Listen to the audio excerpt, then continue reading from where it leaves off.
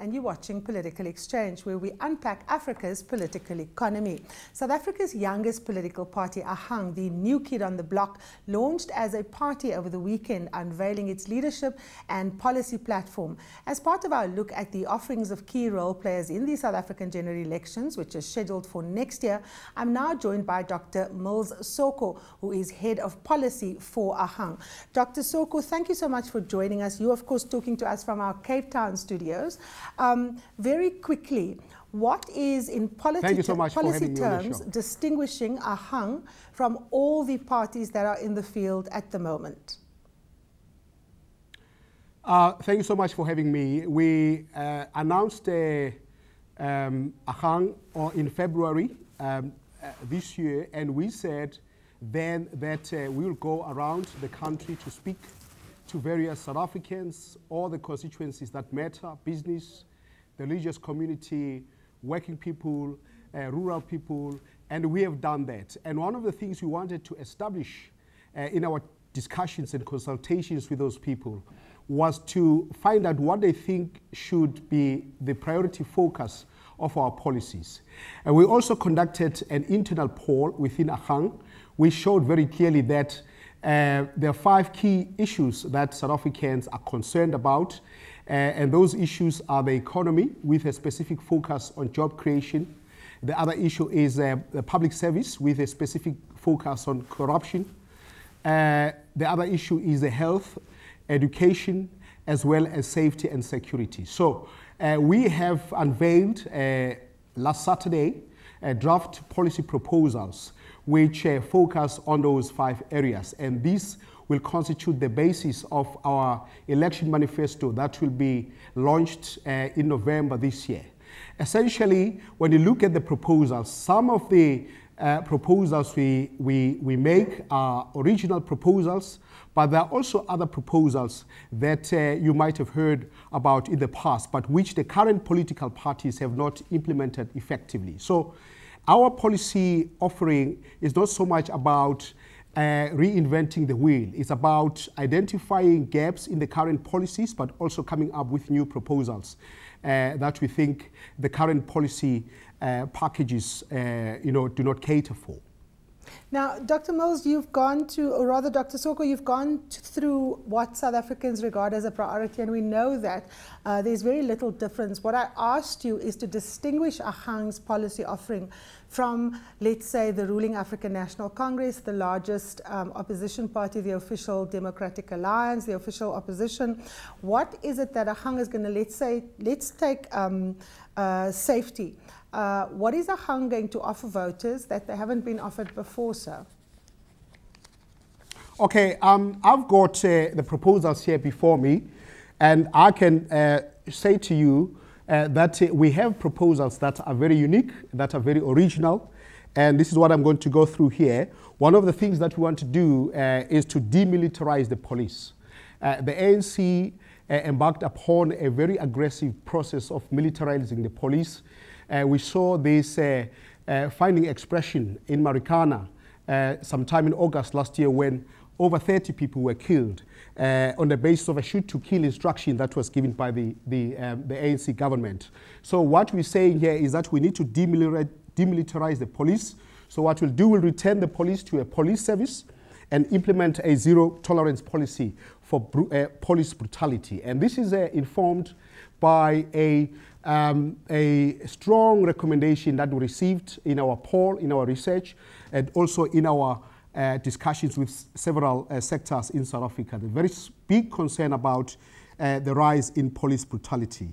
And then we also want to, to embark upon an intensive investment drive to upscale equipment and resources at the disposal of our police so that they have what they need to do their job. We also recommend that we'll boost the size of the South African police to 250,000 members, 60,000 more than the current government targets. We also propose that we'll create a national database to track crime and manage cases. So these are some of the policy proposals that we're offering in terms of safety and security. Dr. Soko, it sounds really exciting and interesting. The key question is how. Because many of the proposals that you've outlined are part of existing government operations. But of course, we see that it's easier to say something than to implement it. How are you going to, for example, demilitarize the police, given the fact that we have a police secretariat, which is a civilian oversight? Let's focus on the how. How is Agang going to set about doing that? For example, you've spoken about having more police. Where's the money going to come from? Yes, let me just say firstly, Karima, that these are draft proposals. They represent a preliminary thinking on our part with regard to policy. We will have a process of consultations that will proceed beyond the launch. We have a series of consultations that we want to do with experts, with the general public, and we hope to finalize these policies by the end of September with a view to launching the manifesto so these are draft policy proposals.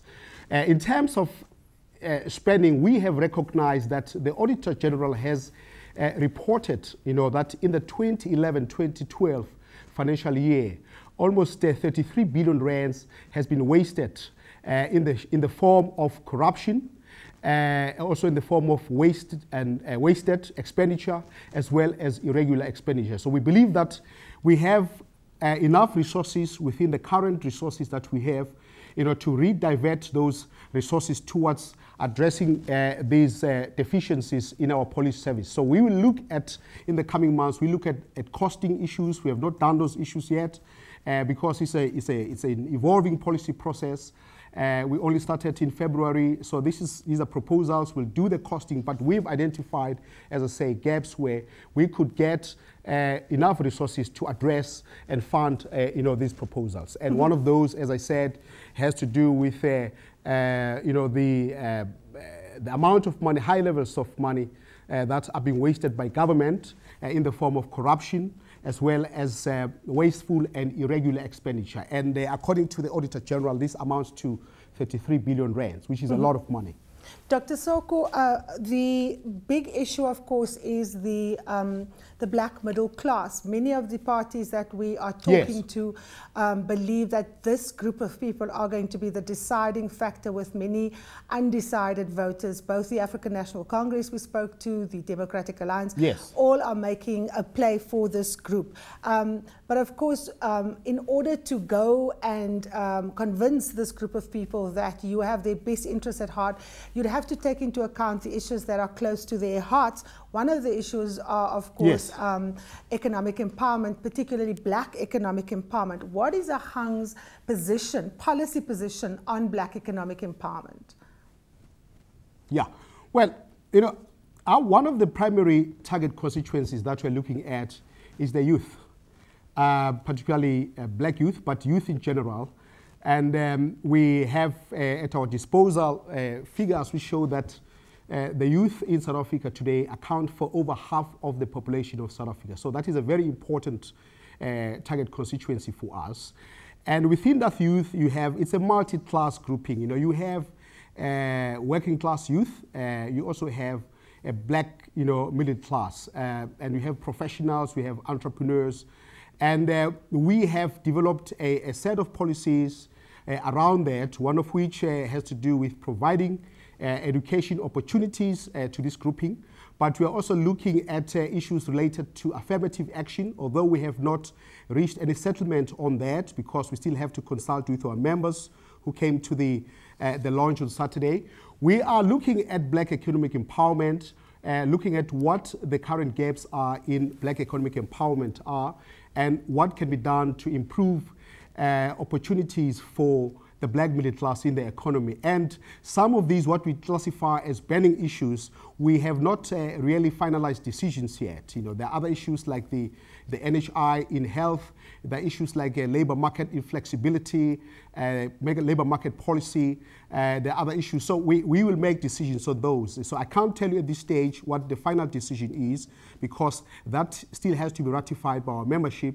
We'll take those proposals, what we have in mind, to them, and they will tell us what they think we should do. But Dr. Soko, let me say that we are acutely mindful of the need to redress past economic and social imbalances. And Dr.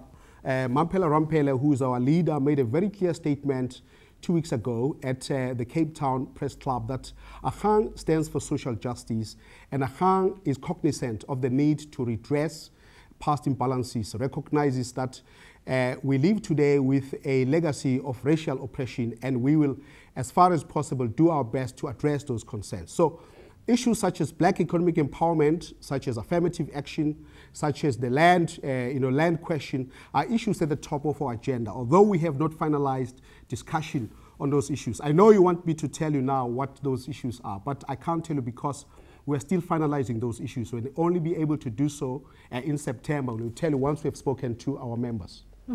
Now, on the question of affirmative action, there has been quite a lot of debate around the appropriateness of that issue, whether 20 years in black people have been affirmed enough. We've heard the refrain coming, stop talking about the legacy of apartheid. But of course, the lived realities of people suggest something else, that we do sit with those legacies in very, very real terms. In short, Dr. Soko, what is your view on affirmative action? Are you in principle in support of affirmative action and historical redress on the basis of race? I'm absolutely in support of affirmative action. I'm also absolutely in support of economic measures to support those who were excluded from the mainstream of the economy in the past. So that is not in doubt. What is in question is how we do it and how we make it effective. And as we know in this country that we've had these policies in place since 1994, the question is whether they have been effective enough. The same can be said about BEE, and these are the issues that we are looking at is what can be done to ensure that these policies have the required impact.